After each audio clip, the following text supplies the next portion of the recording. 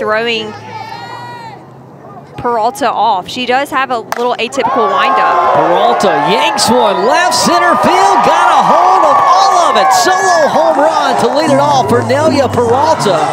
Her second game leadoff home run of the season. She did it in the season opening win against St. John's last weekend. It's 1-0 Tigers. Peralta with her second blast of the year. Manny Pinta blows it by Chloe Smith. 1-1, hard liner, fair ball into left. Coming home to score, McConaughey. And an RBI single for Bree Ellis.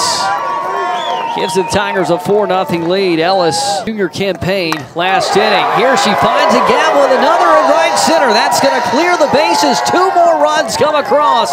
It's 7-0 Auburn after a 2 RBI single for Denver Bryant. She's letting everybody know about it.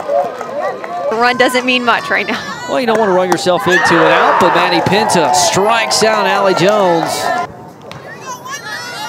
I think he's...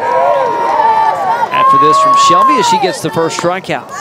Had a line drive out, and those even out. Through the middle into center, past the diving effort of St. Jean, headed to third. Garcia standing at second. Jesse Blaine on the throw. Auburn up 7-0 in the fifth. On the ground at third, runner breaks home to score. The throw is off the mark. Tigers win with a ground ball to the left side. Lindsey Garcia scores.